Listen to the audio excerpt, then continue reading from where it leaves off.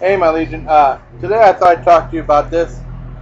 Uh, Willy Wonka's Chewy Gobstoppers. And what happened earlier today, I had some extra change. Uh, and there was a whole bunch of neat stuff at work in the vending machine, like the Utz medley chips. And like Utz made a thing of hot and spicy cracklings, pork cracklings. I never had those before, so I thought I'd bring a whole bunch of stuff down and get the stuff and usually do on my 10-minute breaks.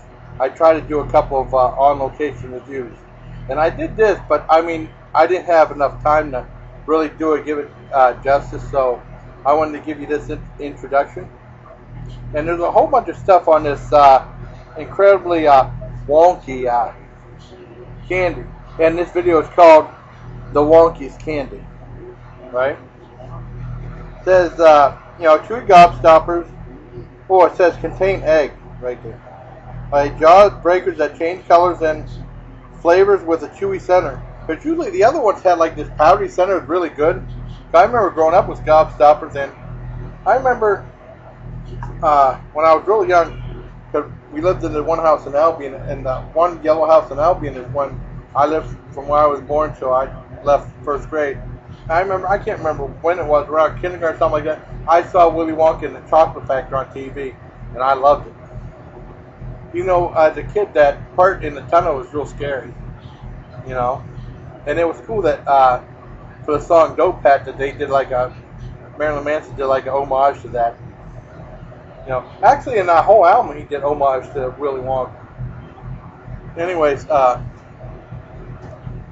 I forgot what I was saying. Oh, I like the remake too, but with Johnny Depp. But I personally like the Gene Wilder,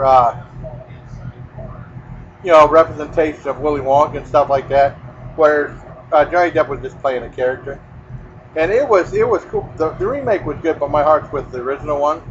I thought that was really good, and just like with Planet of the Apes, they were hyping up Tim Burton's big remake as being better. That's what Michael Clark Duncan said, but the original is where my heart's at. But the other one they had,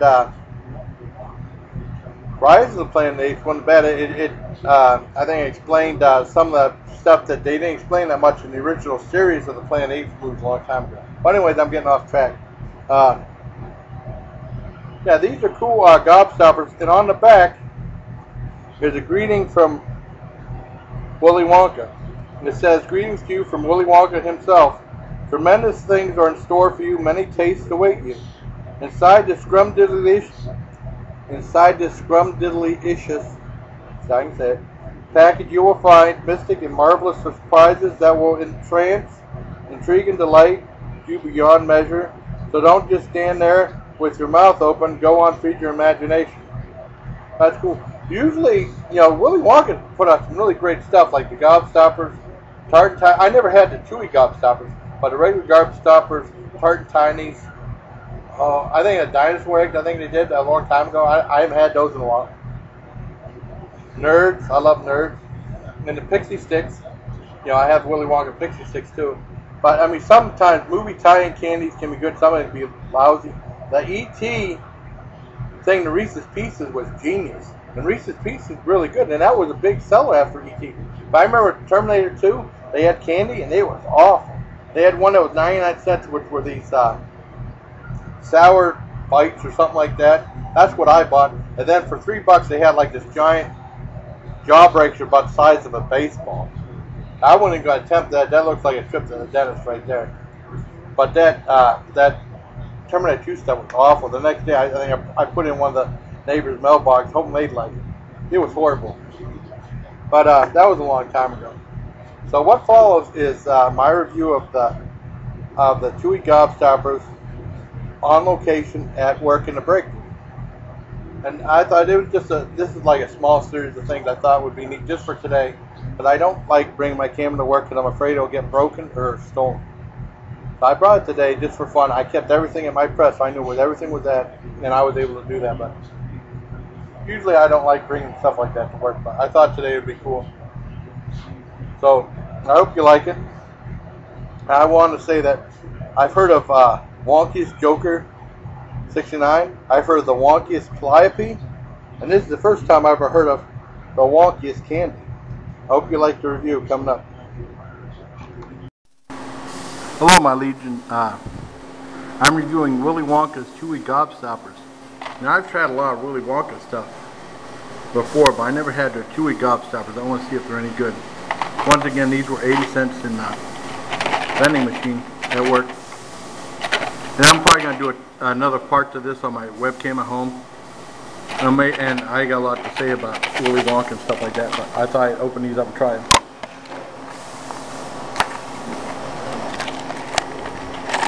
Good. I'm going to take too many out. They're very round. Got orange and lime.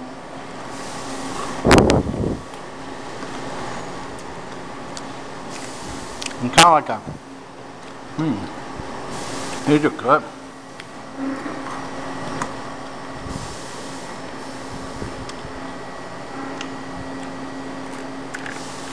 Just like a crunchy, chewy candy.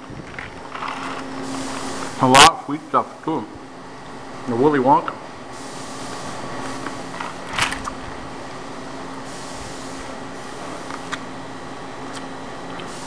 I tell you what, I heard of the Wonkiest Joker.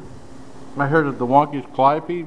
I guess Willy Wonka's Chewy Gobstoppers is the Wonkiest Candy. I highly recommend this too. So until next time, take care, my legion. Now, and this gets a flick of the bick for me. Hey, do we play for you, free bird? Alright, take care, my legion. These are good. We'll probably do an intro to this too. Alright, take care, my legion. Yes, indeed, that is one wonky candy.